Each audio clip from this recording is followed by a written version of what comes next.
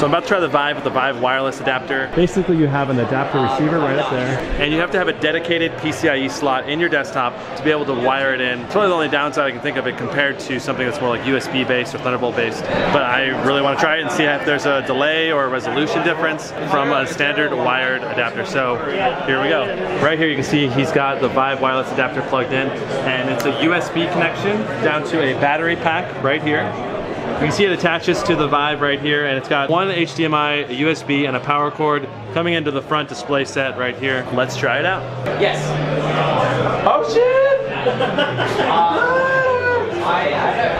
I'm sensing right now.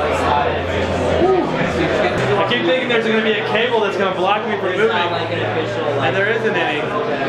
And this is so cool not having a cable. Oh yeah. Take that. Woo-hoo. Woo. Oh my god. Woo.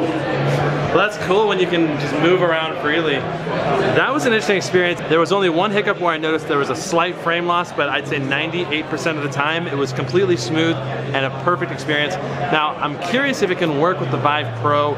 The Vive Pro has 78% higher resolution, and when you're pumping out that many pixels, it's 78% harder for a wireless system to keep up with it. So I'd be really interested to find out if it works perfectly with the Vive Pro.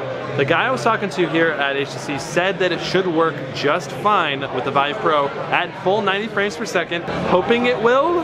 It probably will.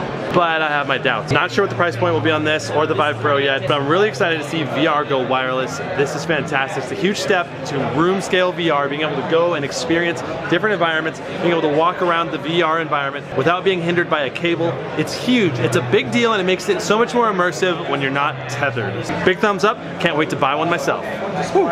That's it for the hands-on with the HTC Vive Wireless Adapter. If you want to check out my video on the HTC Vive Pro, link in the description. This was freaking epic. I would love it if they can actually pull this off with an HTC Vive Pro. It'll be freaking amazing. I can't wait to buy one. Thanks so much for watching. We'll see you next time. Brandon out.